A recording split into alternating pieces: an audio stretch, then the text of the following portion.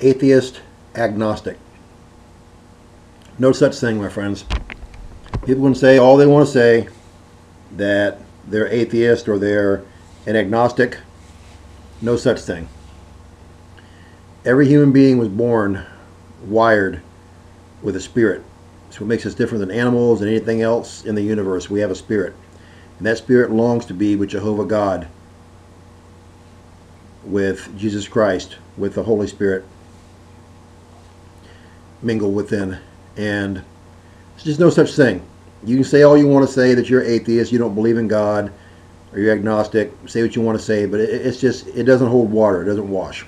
Because deep down inside, every single person knows that God exists, because our spirits are already right there. These people just want to be so cool and think they're so smart and they're so clever that they can just go ahead and believe what they want to believe, and just try to put a monkey wrench into everything else and try to say, well, you know, you Christians are so dumb, and you think that Jesus Christ and God exist, and we know that we're the captain of our own soul, and we make our own rules, and we make our own way in life, and whatever happens is up to us. Please. You might be selling. I'm not buying. I know the truth. I know what really happens. I know what really goes on. And you guys are just full of baloney, man. It's just so ridiculous and pathetic. And what's really, really sad is you're going to stand before Jesus Christ one day with all of us. And, you know, those of us, the few of us who actually serve Jesus the right way, the way the Holy Bible says, cover to cover, we'll be standing at the Bema Seat judgment, waiting to get our rewards and waiting to get our mansions. Praise the Lord that He's prepared for us, and the marriage supper of the Lamb. But the majority of you have to wait a lot longer. You have to wait that 7 years, then 1,000 years for the millennial kingdom. When that's over, then you'll be risen from your graves, all the atheists and agnostics and all the other people who never knew Jesus Christ as Lord and Savior, who didn't live right. You'll all be raised from your graves, and each and every one of you will be judged at the great white throne judgment, and you won't be able to say anything except acknowledge that Jesus Christ is King of Kings and Lord of Lords right before He casts you into the lake of fire. It's just so sad, and it breaks my heart. And you know, you just can't argue with people like that. All you can do is share the good news of Jesus Christ, tell them the truth, what the Bible says, tell them what they face if they continue to want to say that they're atheist or agnostic and refuse to accept Jesus Christ as Lord and Savior. Just tell them the truth. Tell them you'll be praying for them and witness for them when you can.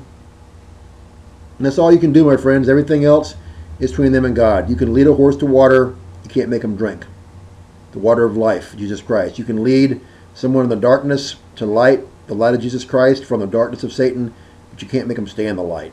Okay? So, agnostics, atheists, like I said, you guys don't really believe that. You guys are just fooling yourselves.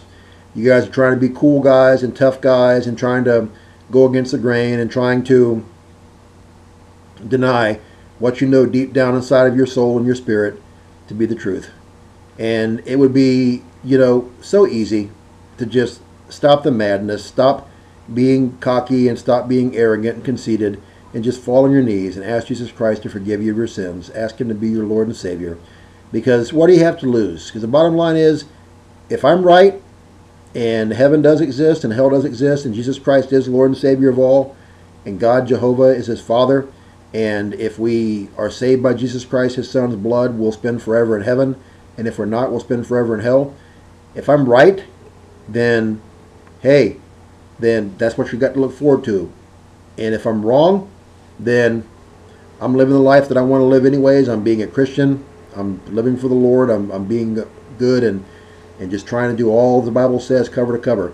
So what do you have to lose, so-called atheists and agnostics, to accept Jesus Christ as Lord and Savior and live for Him? Because if you're wrong about your beliefs and God does exist, Jehovah God, Jesus Christ is His Son and is the only way to heaven, and if you don't ask Jesus Christ to forgive you of your sins, you will spend forever burning in the lake of fire in hell.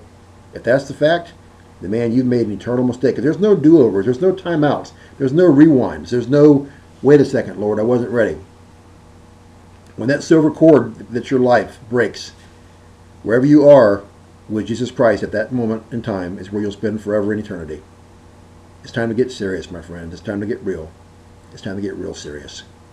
Stop playing games. Stop fooling yourself. Stop trying to be the cool guy. And just pick up a Holy Bible, Genesis to Revelation, all 66 books, verse, chapter, book. Read it. Absorb it. Watch videos from people like me who preach the truth. I mean, there's so many Christians out there that are poisonous and liars. I hesitate to tell you to watch a lot of videos because the lion's share that I've seen don't even preach the truth. But there's some of us that do. But the Holy Bible is what you'll know is always true. You can bounce it off what other people say. Because if what I say is not in the Bible, you know I'm a false prophet. If what I say is in the Bible, you know I'm a straight shooter, telling you exactly what the Holy Bible does say, which is what I do in all my ministries. I don't preach anything but the Holy Bible because I'm responsible for God for what I say and don't say. And if I lead people to hell by telling lies, I'm responsible to God for that. So I'll be praying for you guys every day, atheists and agnostics. If you have a friend or a family member who is atheist or agnostic, get this video out to them. And make sure you pray for them every day. Witness to them whenever you can. Because eternity is forever. It's forever. I don't want anybody to die and go to hell. I want everybody to be able to go to heaven. Let's pray.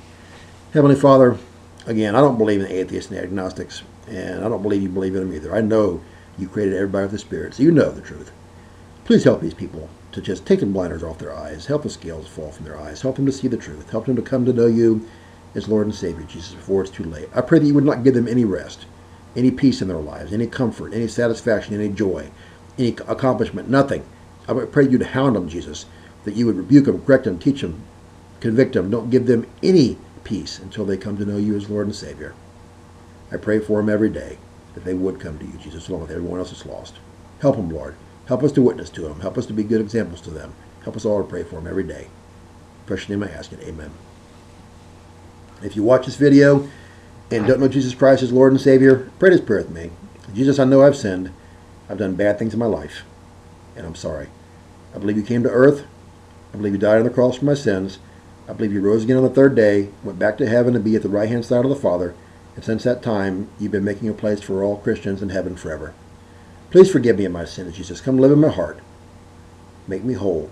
Wash me clean and pure, a new creature in Christ, a child of the King. In your precious name I ask it. Amen. You pray this prayer, my friends. Jesus says in the Bible with his own words that all who come to me and ask shall be saved. If you'd like me to pray with you to be saved, send me an inbox or private message. I'd love to pray with you. It's my joy. If you have a friend, neighbor, loved one, co-worker, stranger, anyone who does not know Jesus Christ as Lord and Savior, if you have a sick friend, neighbor, loved one, co-worker, if you're sick, if you have a sick pet, if you need a job, car, home, food, clothes, water, whatever your need is, if you'd like someone to pray with you, someone that believes, send me an inbox or private message. I prayed for, God gave me the gift of faith, my friends. Nothing that I did. It's all 100% God. And I praise him for it. I have mustard seed faith, like the Bible talks about now. He's turned me loose on the world. And I get hundreds of prayer requests all the time. And I pray for people believing in my heart. And I speak with my mouth, 100% believing that God will answer all my prayers if I pray in his holy will. And my friends, he has answered so many prayers, performed so many miracles through my faith and belief. Not me, just my believing in faith as a humble slave. I'm the least in the kingdom of God. I'm a tiny fish in a huge pond. I'm a slave to Jesus Christ. But I had that mustard seed faith. He's answered so many prayers, performed so many miracles, I can't even tell you all of them. It would take me so long to even go over them. But test him. He'll do the same for you, my friends. His word never returns empty. Believe him. I appreciate everybody watching this video. We're so busy in life. I know how busy everybody is. I'm swamped all the time, too. Thanks for watching it. Please, don't keep it to yourself. Share the link to this whole channel, this video, any other of the 218 videos that I have on here. They all belong to God. Share them with whoever you want to share them with. Share them with family members, friends, neighbors, co-workers. Share them with strangers. Drop it in a blog somewhere online. Drop it in a link somewhere online. Drop it in a post somewhere on Amazon, Yahoo, MSN, MSNBC, Google, wherever. Plant the seed. Walk away and let God water it so it can grow. People need to hear the old-fashioned Word of God preached the way that I preach it. Not because I'm anybody. It's all for Jesus Christ's glory. I'm just his slave. He gives me every word, every message, and every title and everything. But if they don't hear the good news of Jesus Christ the way it's written in the Bible, the way it's preached here, and a few others that do it this way, they can't be saved, repent of sins and iniquities. They can't be sanctified. They can't have miracles happen in their lives. They can't get off the sidelines and reap the harvest and help us. to get out there and do it. I love you guys so much. I pray for you every day. It's my prayer that God will bless each and every one of you. Thank you.